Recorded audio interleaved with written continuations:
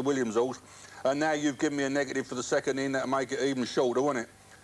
And well, they say it's not a race at all, the 140, is it? Where they've got Whipper's Delight and Joker Jack in the race.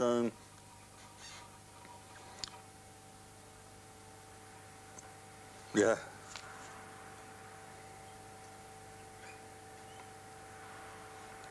Have a go, yeah, OK. Now, just one quickie, John. Catterick, Wolverhampton, any news? I should be betting on the aways at Catterick and Wolverhampton today.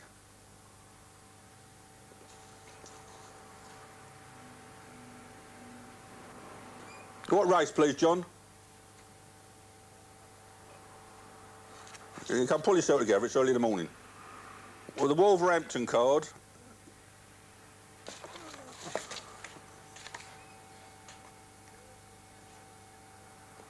Yeah. OK. In the 220, Dancing Cavalier, let's have a look quick there. 220, Dancing Cavalier. It looks like belly to belly on the card, but anyway. Evens. But anyway, that's a double star nap Dancing Cavalier in the 220 at Wolver. Thank you, John Bates. Thanks very much. I'll speak to you later, mate. I'll probably get an update from the course from you if anything happens. Follow that page 314 on the racing channel and see any movers for me, will you? See you later. Bye.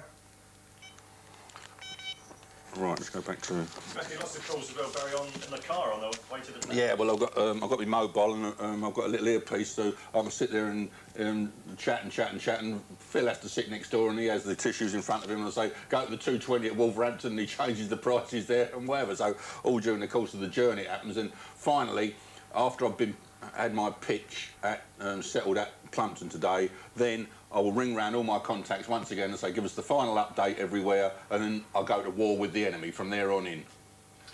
Phil, of course, is the clerk that you mentioned on TV one morning was sick, wasn't it? And anybody wanted to earn a bond? Oh, yeah, do you remember that? Yeah, yeah. Turn up at Newmarket. Yeah, Phil. He actually turned up, didn't he? He said, I don't know how much I was earning. Yeah, his daughter gave birth very early in the morning, and it was his first grandchild, and he said he wasn't sure what time, if it was born, whether he'd be there or not, could have been with his wife, who was excited. But anyway, so it was more of a laugh than anything. I said, look, Clark can't come, the light and dark can't come today. Right. Anybody want to earn a bottle, turn up, because Phil can't come. I went suddenly the phone next, it was Phil. He said, I'm coming. He said, I didn't know I was going to get £200 a day. The worst part was, I had about 10 phone calls. They said, I'll do it. I won't play that game again. £200 a day's work. Right, 112.40. Let's carry on. 5 to 1. He made that a double careful, didn't he? 25 to 1. 10, 9 to 2, 20, 14, 6, 9 to 2. Must ring BB. See what he knows. 6, 4, 1, 0, 1, 2. 110, 4, 6, 8 to 13, 114. Hi, good morning, it's Barry Dennis. What do we know today, please? Plumpton particularly, but I'm also going to be betting at Catterick and Wolverhampton.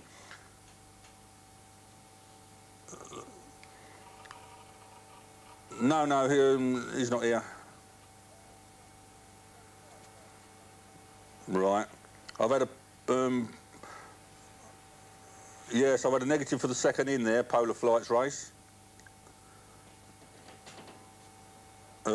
Perhaps now, ear roll on, Polar Flight. Yeah. The big firms are betting on the 240 race, OK.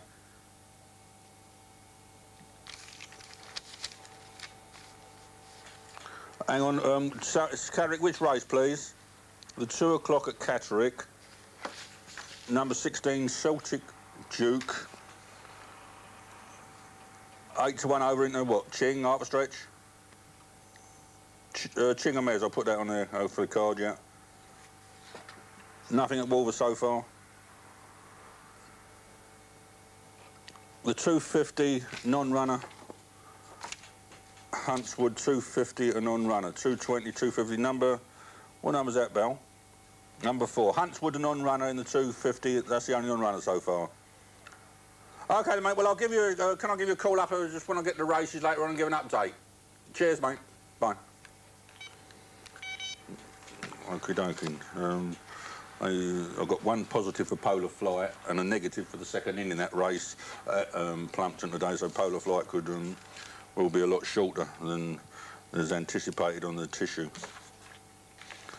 Back over to here, 12.40, 1.40, 10 to 11, 6 to 4, 4 to 1, 100 to 1 Joker Jack. Think that's the right price, Dave? 100 to 1 Joker Jack? 1,000 to be honest. I'll put another naught on it, shall I? The other three phone to get round, of course. Oh, all right then, yeah. It might not sound so clever then, might it? The 2.10 race, 9 to 2. They show 8 to 11 Polar Flight. I'm going to make that here roll on for a while because of the other stories. 100 to 1 Colour Counsellor, 20 to 1 Fox Ridge. People at home, of course, wouldn't know what the thing you were talking about with all this racecourse talk and road and chicken and mares. Well, it's deliberate. It isn't deliberate. It's just that it becomes so commonplace, the jargon now, that even when I'm talking to myself, I say chingames instead of 5.5 to 1. And so it's not deliberate for any reason other than the fact that at the races, it was this silly old idea from 50 years ago that the punters shouldn't know what the bookmakers are doing and what the prices they're relaying to each other, and so they invented all these different languages. There's lots of them, but the common one is bottle and half, carpet and half, rope and half, ching and half, arc stretch, and Nevis TH, and that's just backslang, isn't it? So a lot of them are backwards, aren't they? And most of them are sort of backwards. Some are also down around prison terms, aren't they? Yeah, well, carpet is supposed to be 3 years in jail or something, wasn't it? I don't know. And you got, I don't know what the. Listen, I haven't been in jail yet, but I don't know what the 3 years in jail is significant. 12 months, it was a stretch. Yeah. 12 is a stretch. 6 is half a stretch. Yeah, we get those bits, but I've just adopted them like everybody else did. I've only been in the game a short time, David. I started in 1970 on race courses and 1961 in betting shops, and betting shops had never heard of these terms, had they? 1960, but once I got the race course in 1970, suddenly everybody's using them. I didn't know what they were talking about for the first 2 years. I had to pick it up myself, but now it just becomes commonplace. 3300 Rofe Supreme, we put a plus against that, there's some negatives there. The 240, 25, bottle and half. What's that, Lightning Lad, 100 away. Carp and half, 14 euro. Elifavir, Cardinal Rule, and Rofe and half. Scavo. Just 2 races to go. Carp and half, Young Thruster. Chingames, 1 for Willie, 100 to 7. Double carpet, Pony, double carpet, on the head. 0, 50, 100, 100. And the last race, 8 ticket is, but got a negative. Nevis a Rofe, Carp and half, Rofe, Ching, TH. Right, that's the tissue done for Plumpton. And there's the tissue we'll take for the other away meetings I should possibly bet on. The trick now is to start getting ourselves prepared to leave and off to Plumpton.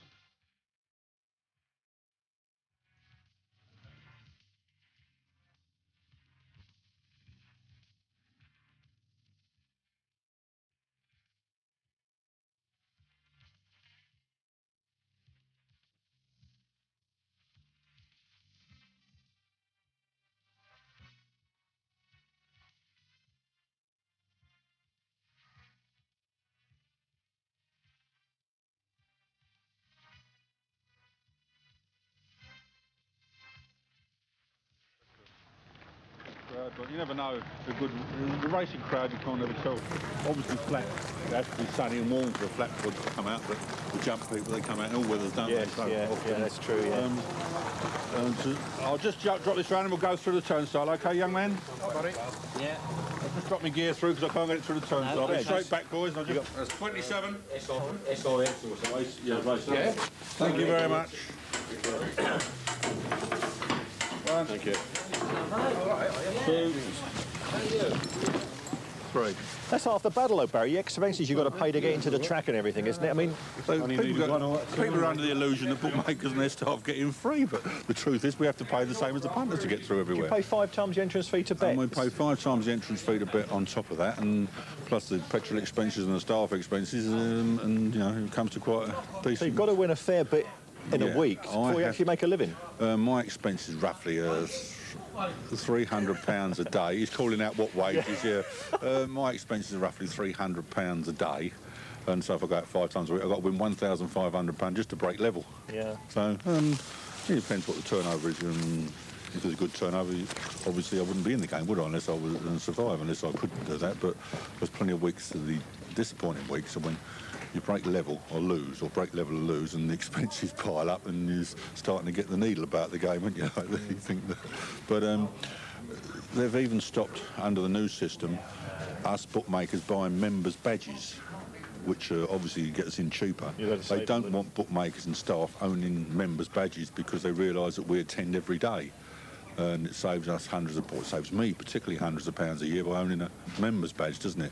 All your staff have got to be registered as well now, haven't they? Yeah, we always be registered and pay a fee for them to be registered. But let's take Lingfield badge, for instance, absolute marvellous value, £160, and you get 88 meetings for £160 if you pay before the 1st of December. But now you can't do that. Now the proposal is that all staff have to have a ID card and a receipt of purchase of coming through the turnstile, all staff, and so therefore there's no good them having badges. So generally all the way round, that we no longer will bookmakers be able to, or won't be viable to buy the annual badges. Let's hope for a good day today then. Well, Dave, with the breakfast and the petrol and the inns, we're already doing about 100 quid, so we've got to start going. Hang on. 10 years ago. Boy, I can't hear my name called out here. I'm sorry. We're down to me, are we? Wherever's available, please. Pardon? 1 or 2 in the front. Well, the other end. Is the pitch the other side of Mr. Lane available? Yes, No. yeah. No. Down there, Barry. Kathy's taking that. There's one the other side of that, which is 12. That's too far down, isn't it?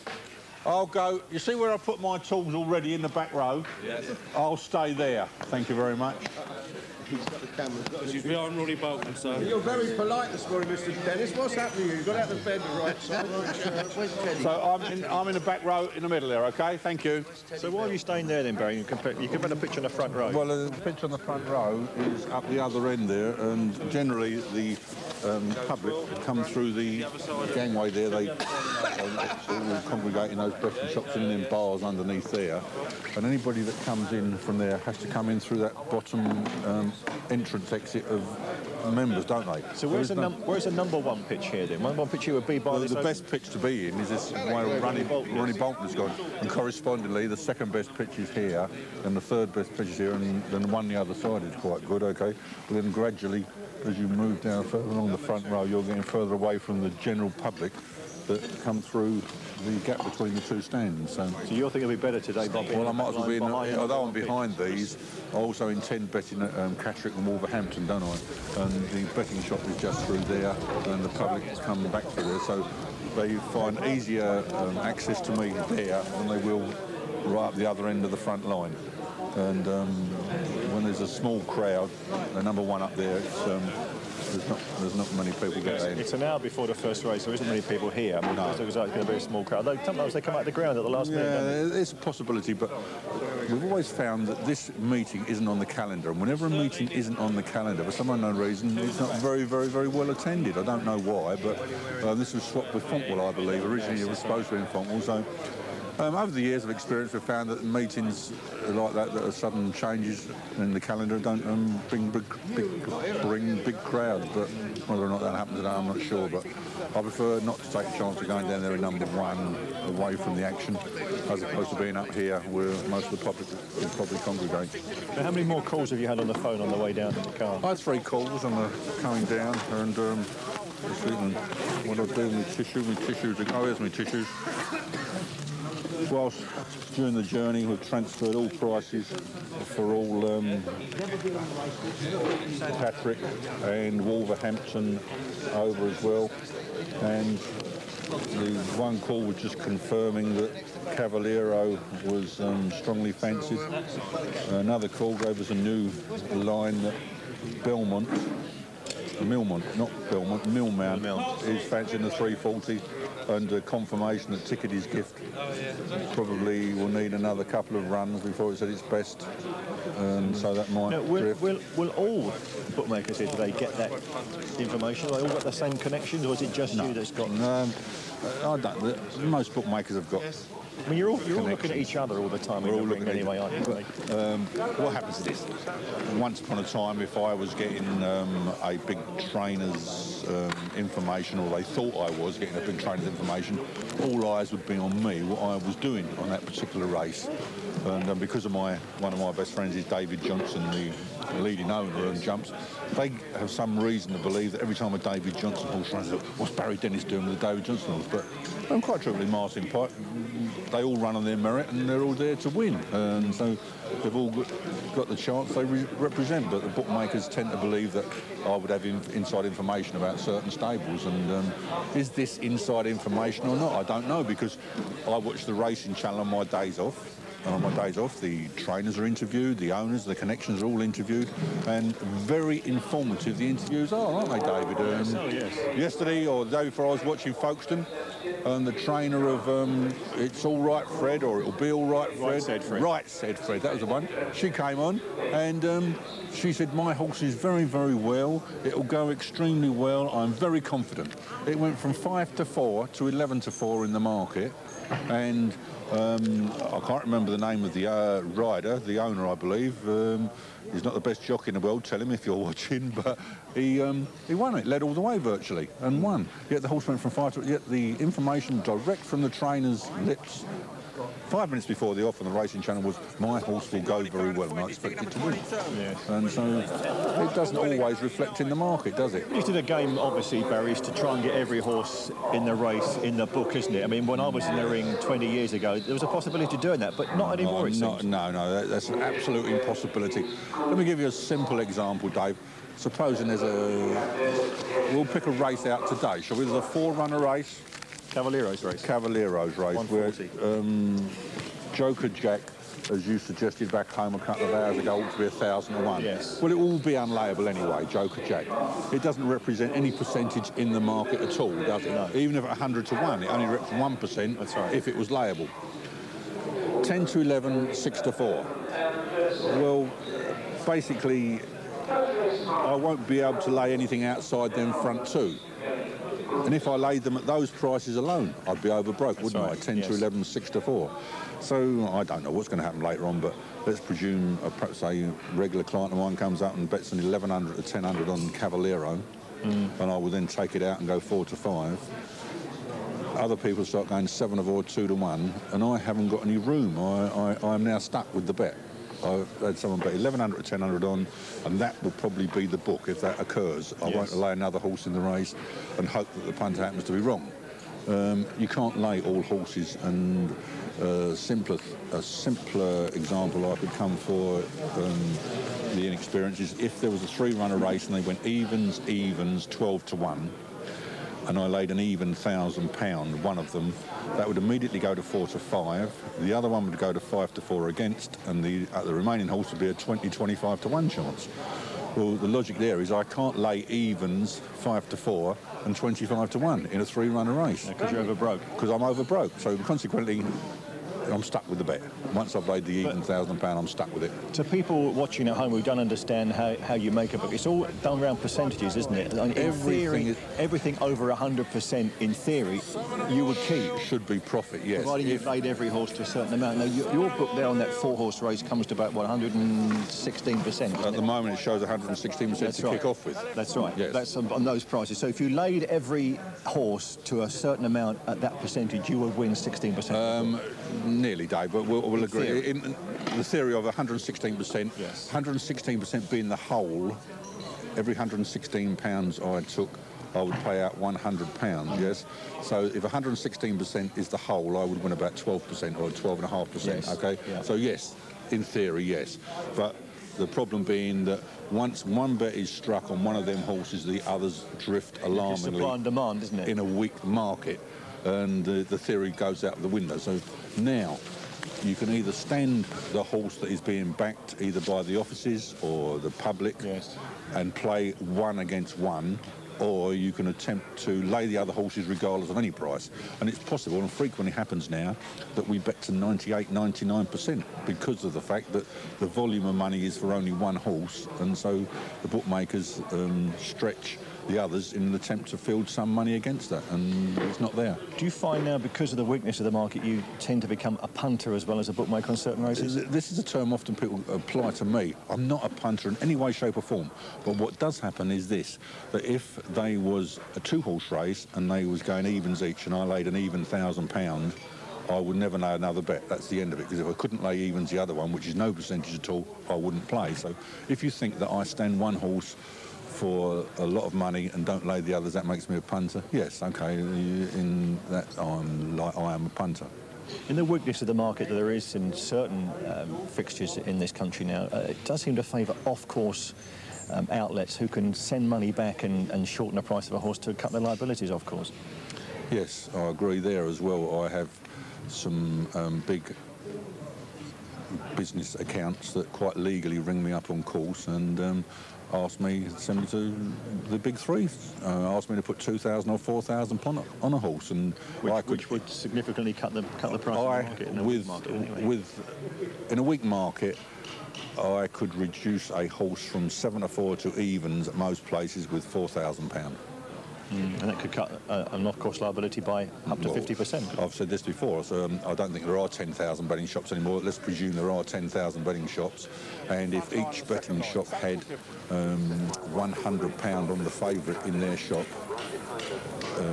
10,000 times 100, does that come to $1 million? Well, yeah, it does, yeah. And so if I reduce that from 7-4 to evens with £4,000, instead of laying 7-4 to £1 million, you lay evens to £1 million. And so there is a weakness, but hopefully with this new purchase scheme there'll be stronger bookmakers coming into the ring, and the market will be a lot stronger. Do you see that going a significant way? I mean, there are a lot of pitches up for sale, it would appear, all over the country. Yeah, there are lots of pitches up for sale. People have got...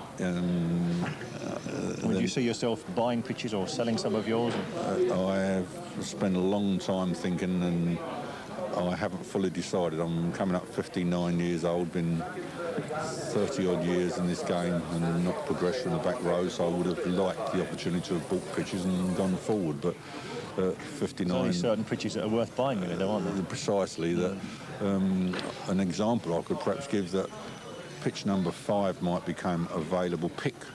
This is a new system, not pitch. Pick number 5 would become available at Newmarket Rowley Mile. And then the next one available after that is pick number 14.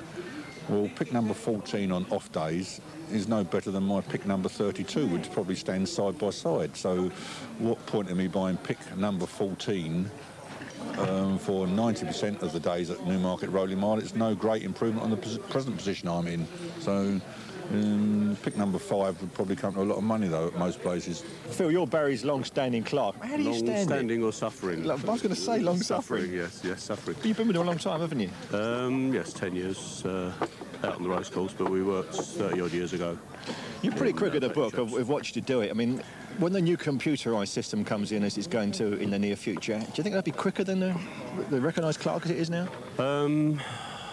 Depending, it's probably better that the fact that, or easier, that the fact the figures are all there for you basically once you punch that in.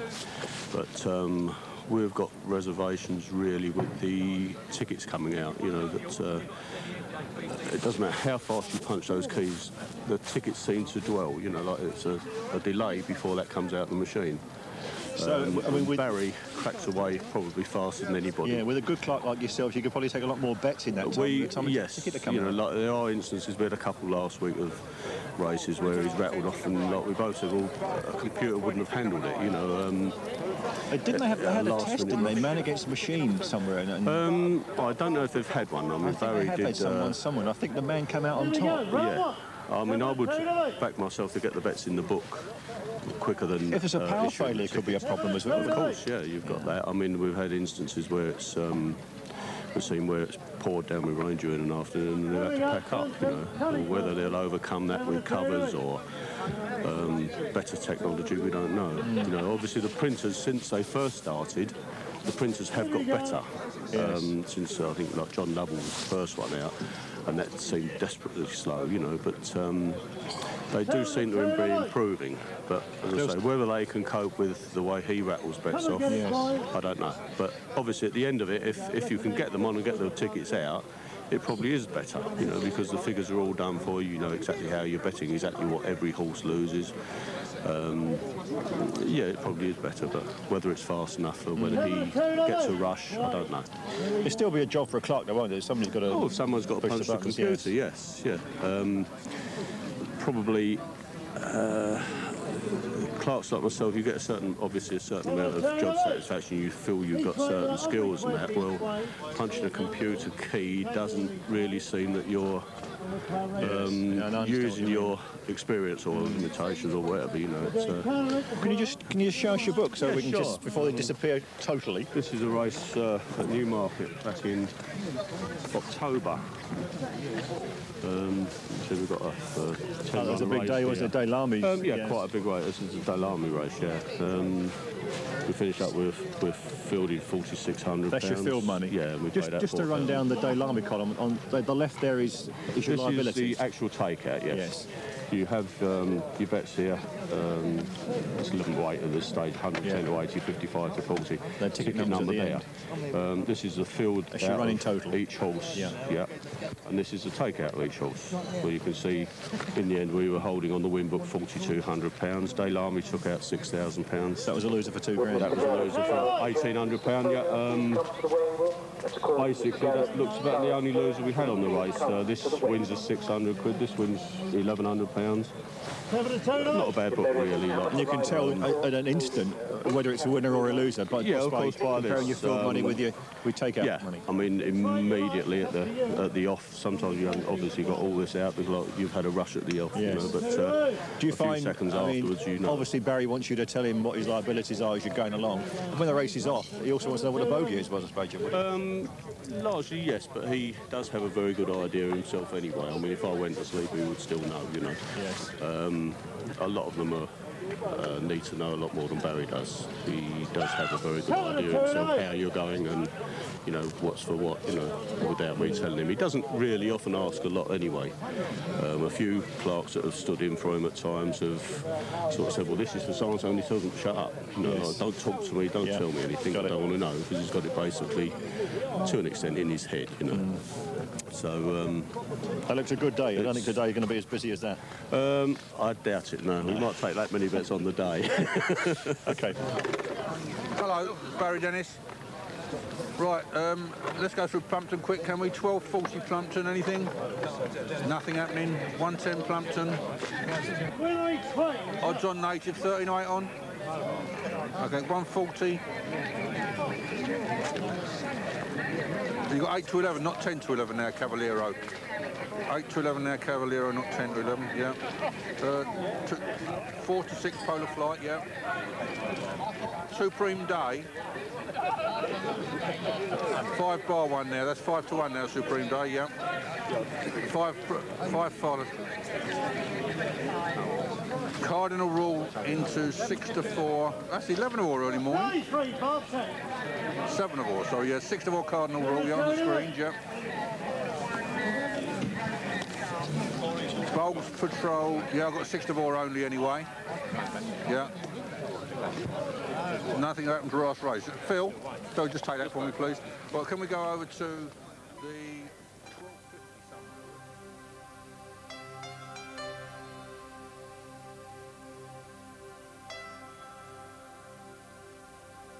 12.50? Rowlandson's Charm, £20 a 5, ticket number 81.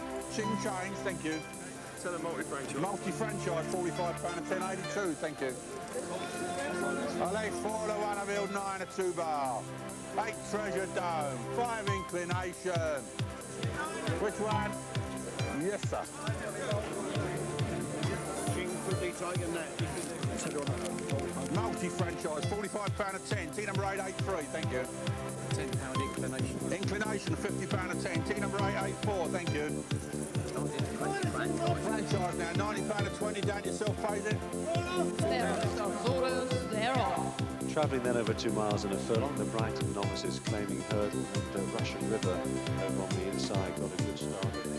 Race on down towards the final flight. Very good damage is a grim one here. Battling really bravely, running around a bit, coming towards the final flight. He's up and over from the time. Can he find an extra effort on the hill? Limit the damage over on the far side. He's sticking to his guns very bravely. Treasure Dome is trying very hard as they race on towards the line, but limit the damage is too good.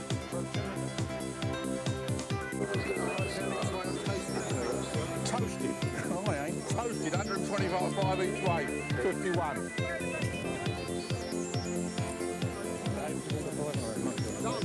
Bowls, 8.25 down yourself. Here's 6 dancing poser. 6 dancing poser. Head for Evans, 25 a 5. Head for Evans, think I'm a 903. I like 3 to 1 bar 1, 8 to 1 bar 1 or 2.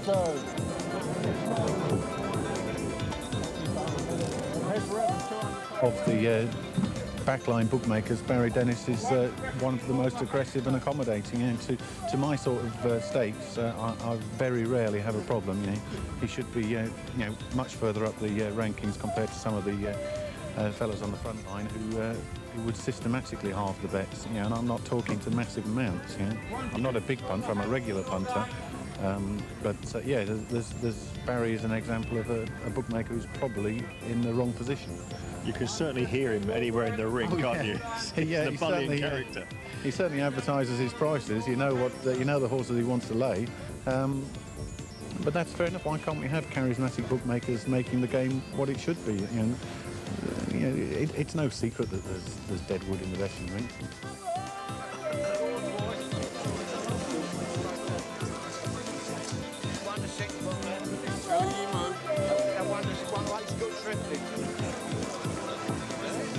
Head for Evans, 25 a 5. Head for Evans, think I'm a 903. I like 3 to 1 bar 1, 8 to 1 bar 1 or 2. His gift and Keep Me in Mind, who's staying on pretty well. That was over the second last. Fountain Bid is still there as well for the minors. Millmount, the one to catch then as she races on up the hill towards the final flight. The far side, Keep Me in Mind, the yellow jacket. The near side, Tickety's Gift and Fountain Bid. 1 flight left to take, and Millmount is over by about 6 or 7 lengths then from Tickety's Gift, who moves into second place, and racing inside the closing stages all the way for Millmount here and Brendan Powell. They win.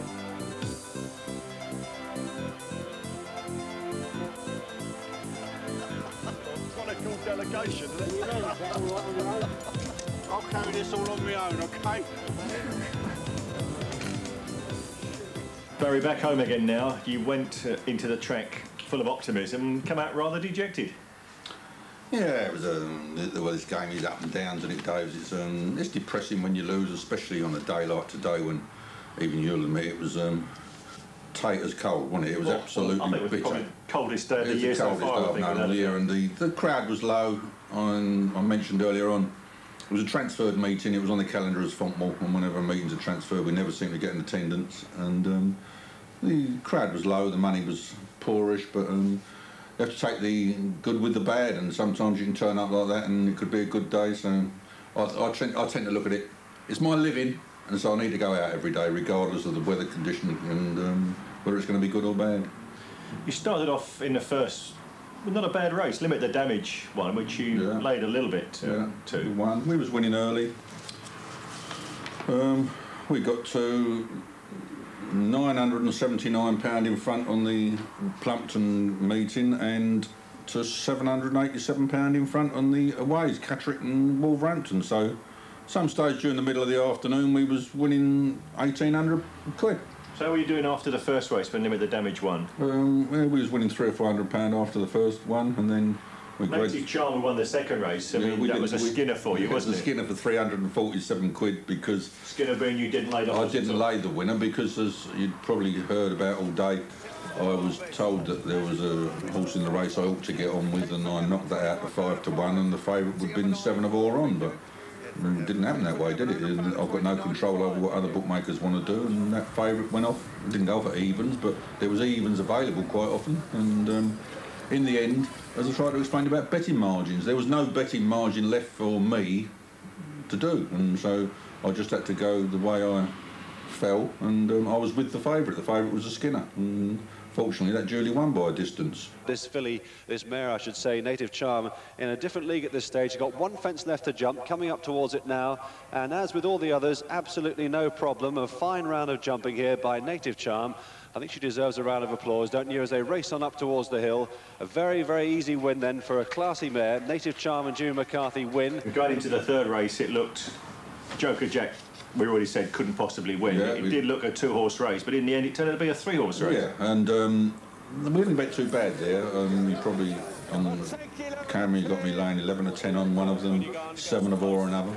And Cavaliero and Woodlands Bow. Yeah, and 5 to 1 and 9 to 2 the winner. So even those 3 alone, without Joker Jack, comes out 106, 107%, and I won £602 on that race without any big liabilities on the race. So you still think things are going all right until you came to the fourth race, where you laid far less hassle. Well, quite lovely, didn't you? Yeah, I laid far less. I laid 1,600 to 4 in one bet, and some other 10, 20, 30 pound bets at 4 to 1. And the horse I was told there, the Nicholson horse, that would be a drifter. I can't recall that. Would you remember that was called, Dave? Supreme Day. Supreme Day went from 3 to 1 to 7 to 1. And it was difficult to lay.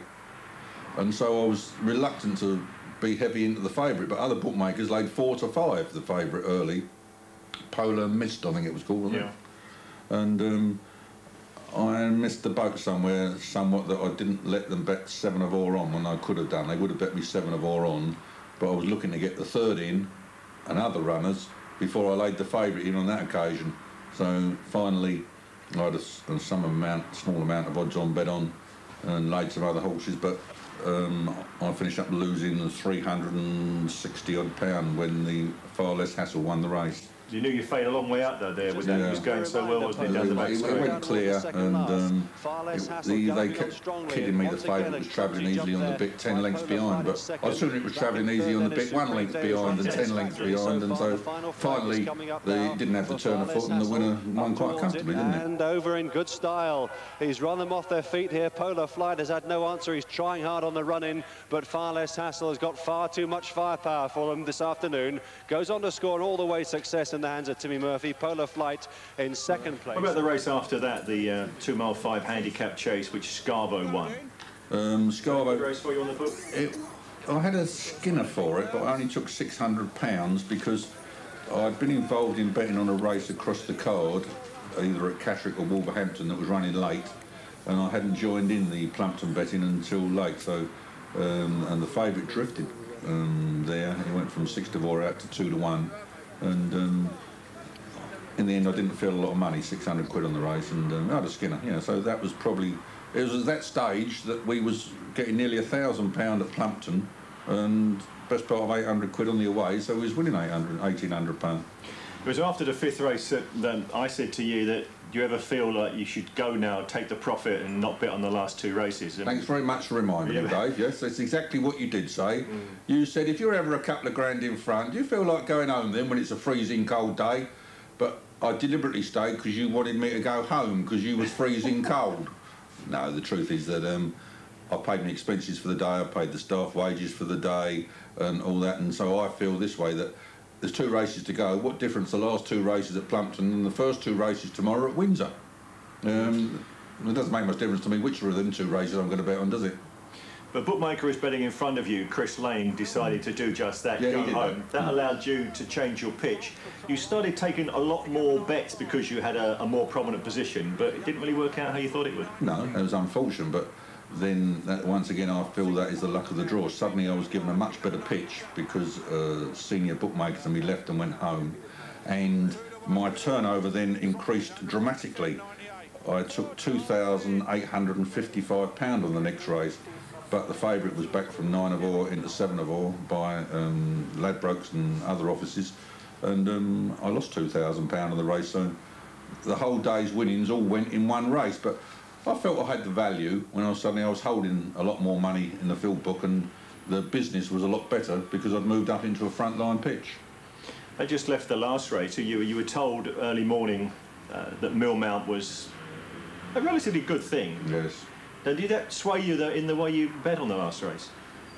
I always take notice of what people, when my information comes through, but when it reduces to a price I feel I ought to lay, like this Millmount had been 7-2 earlier on and 3-1, and I hadn't laid any money, I didn't take any money for it at all at that price. But then when it reduced to 5-2, I thought now's the time I ought to start getting involved, and I laid an £800 bet in one hand that done £2 grand. But I didn't have. I've not complained about the book I had in the last, because I've laid 7-4 the favourite and 5-2 the second in, and that would somewhere come out about 7-4 on the two horses coupled, and there was 2 at 6-1 and 2 at 12-1.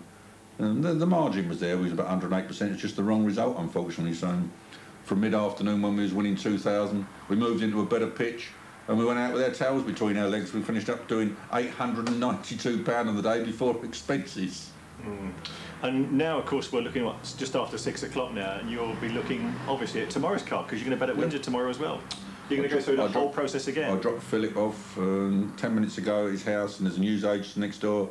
I said, run in and get me an evening standard, please, with tomorrow's probs in, will you? And he come out with that, and as we said goodnight, I'm in here now. Directly you finished filming, the internet will go on, see if the Racing Post is up yet with tomorrow's runners. The standard, I'll be studying that, and the runners, and the football match on tonight. I'll do all those three things. Bit of dinner, bed about 11 o'clock, and up 6:30 in the morning. The circus goes on, we move on to Windsor tomorrow. Do you ever feel like enough's enough, you want to put your feet up, carpet slippers, or that sort of thing? Yes, I do feel like that. And after about 2 days, the wife runs out screaming, so I have to go back to work. She can't stand me in here all day, every day. Well, let's hope you're having a better day than at Windsor tomorrow. I hope so, and enjoy being with you today, everybody.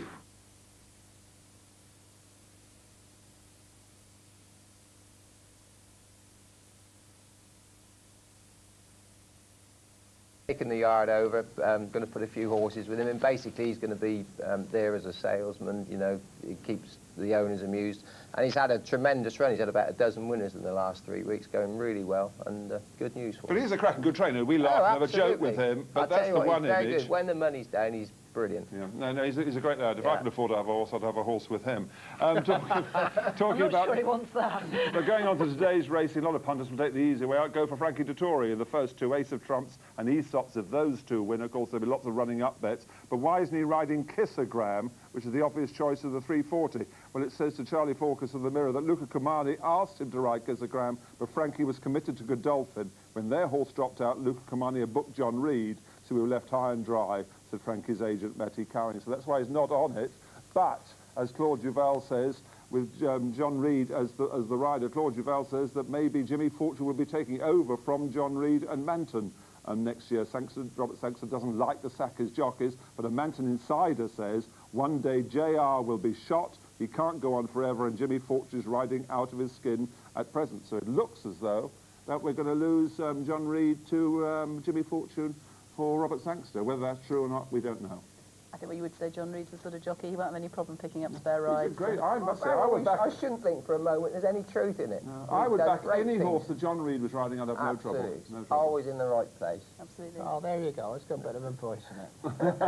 Not like John Reed, you won't go far wrong. I must be too easy. As he starts to pick up on the trainers when he's starting to own a horse, he's too frightened to say anything, and then the trainer sort of says, well, I think maybe we should try putting it into the stalls backwards this week. Oh, yeah. good idea, but now it's nice to sort of make suggestions. John Reed, I noticed he normally rides for George Ward, and the first race, the Conditions race, 2:35 here, and he's gone on to Stouty's horse today, so we'll see. Very interesting. That's before Channel 4 covers it, but it'll be very interesting to see what happens there. So which trainers do you do the impersonation of? I haven't. Oh, Sir Michael Stout. He's got a very nice. How would you, Michael Stout? I'd come with the camera with you because he's got a very slight sort of. He's going to kill me for this. Beyond the phone, what the hell were you doing earlier this morning? And you forgot the sir as well. And I forgot the sir, sorry, I forgot the sir. And there's Tomo. I was talking to Queen Mother, she said, hey, Tomo. That also. Tomo is a brilliant singer, do you know? No. You know, he's a brilliant singer, Tomo, yeah. Just has trouble with top C's, though. Well, there we go. Talking to a jockey and he well, we have fun here, don't we? But can you phone Lady Harris up and pretend to be somebody else? You haven't, she's not the type who appreciates that sort of thing. Yeah, well, no, she loves. I do pretending to be Colin sometimes. Hello, what's Colin Cowdery? Hello, how's it all going? We've caught her once, and she's also got a stable guy called Dan Donovan. Occasionally you ring up, yeah, come from the horses who escaped. You're eating a lot of petunias. I don't know if it's good for them or not. No, he's great fun as that. So you can do all sorts of things. I ring up as Mac one day. Are we running Croco Rouge or not? There is. The bookies have put Stravinsky at 4-1. Well, we're very fortunate with who we have at Sandown today, but there's plenty of other places you can go racing if you can't come here. 7 meetings up and down the country today. So obviously we're here at Sandown for Variety Club Day. They're on the flat at Chester this afternoon, and also they're at Ripon this afternoon.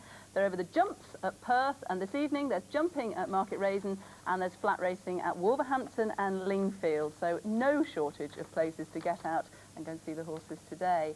Well, it is Variety Club Day here at Sandown, and well, it wouldn't be the same without racing's biggest personality and biggest smile.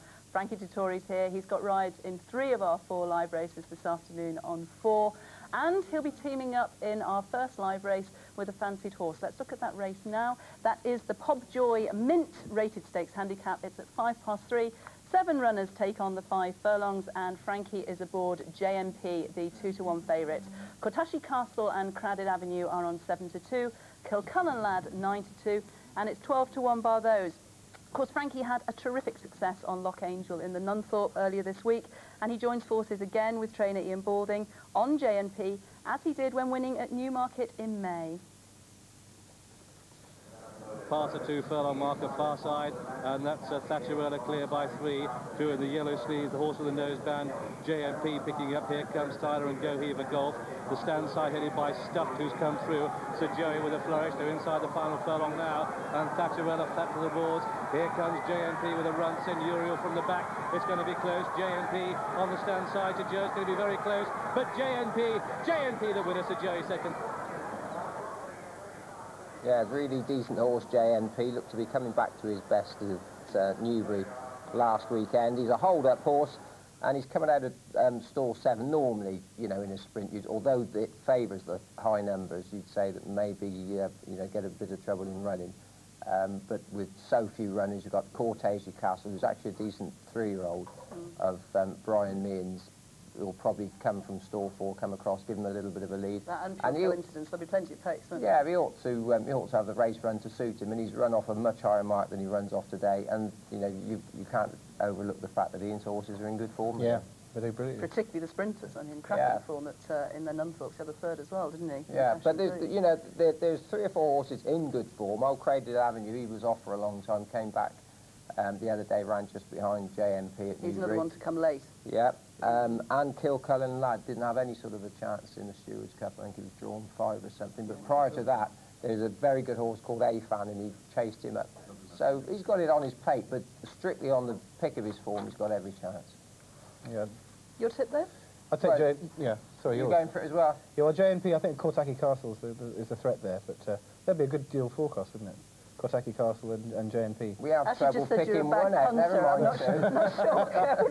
No, but Frankie was so good this week on Loch Angel. I mean, he was great. And a win for Ian Balding. He won that. All very good. Here, bacon, 2 toasts and 3 rolls for table 2, right? He's brilliant. He promised to ride for me one day. He said, "Yeah, we'll do it. We'll do a deal."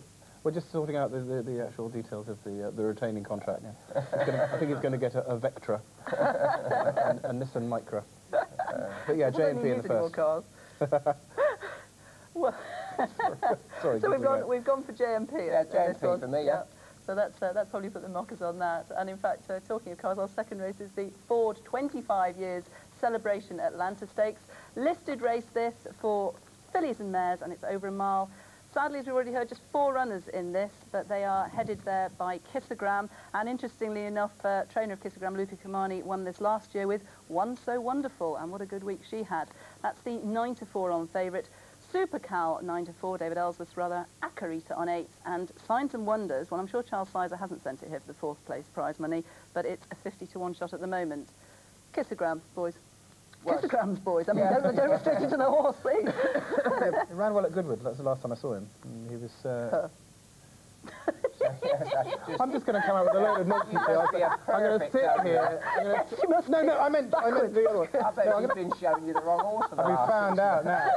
No, I'll be sitting here saying, no, yeah, well, clearly I think the horse, you know, he likes the cut in the ground. I think it needs to run. I think it'll get the trip. And obviously down in the weights, somebody says, what does that mean? I don't know. Yeah. They tell me that, yeah. OK, no, Kissogram, I saw her, thank you very much, at Goodwood, and ran very well there. Yeah, no, I mean, she wouldn't be in the same league as One So Wonderful, although she's from the same family. But she'd come back to a mile, and I think trainers like to win the same sort of races when they've got a filly that they think is progressing. Super Cal. It's going to be very tactical, isn't it? There's not a lot of 4 runners. Yeah, but I mean, Super Cal's a filly I like, but we saw her run at Lingfield early part of the season over 7 furlongs, and David took me to task because I said she's quite a sort of tall, leggy filly, and I still stand by that. I think he's a little bit like Rory, you know, not sure what he's got looking round the yard. But I think you're not going to come on again, are you? No, I'm going to be gelded next time. Yeah. Just confuse you all. Yeah. Oh, you'd be able to do some female impressions. Well, no, you've got quite a high voice, Charles. I mean, it's not, you know, is it a 2-horse race? I mean, it's difficult. They're still putting Acarita in at 8 to 1, but I mean... Yeah, but she's not without a chance either. She's got good bits of form. She ought to, you know, take a chance. And, you know, you naturally think, oh, One So Wonderful last year, is this as good? You know, the form doesn't say she is.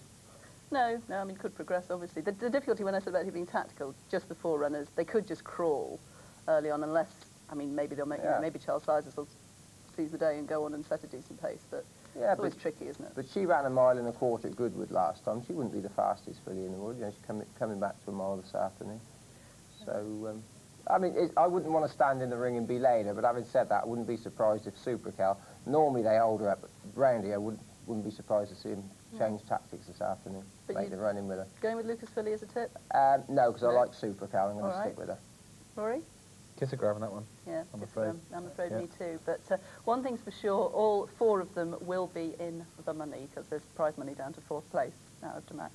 Very, very quiet betting. You put on moderate racing on a Saturday, you don't get the punters interested. Ladbrokes report a bit of money in the 410 for Steamroller Stanley. They've gone 14 to 1. Hills are only going 10 to 1. They've cut it to 10 to 1 in the credit with Ladbrokes. We will be able to get 14 to 1 until 10:15. That race, the 410, the last 13 favourites have been beaten. And in the 305, put in favourite 2 to 1 J&P.